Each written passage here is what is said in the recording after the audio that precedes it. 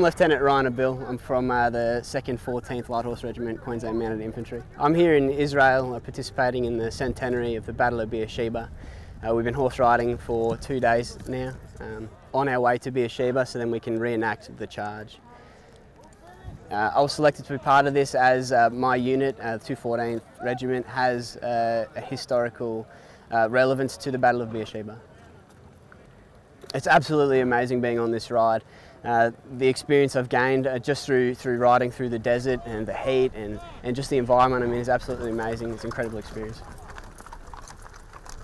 Today we've taken the opportunity to catch up with our re-enactment troops from the Light Horse Association who are heading towards Beersheba to reenact the charge on the 31st of October. With the reenactment troops, we have 2 current serving Australian light horsemen.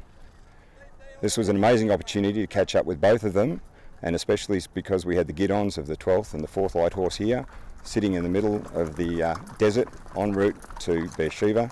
So an incredibly proud moment.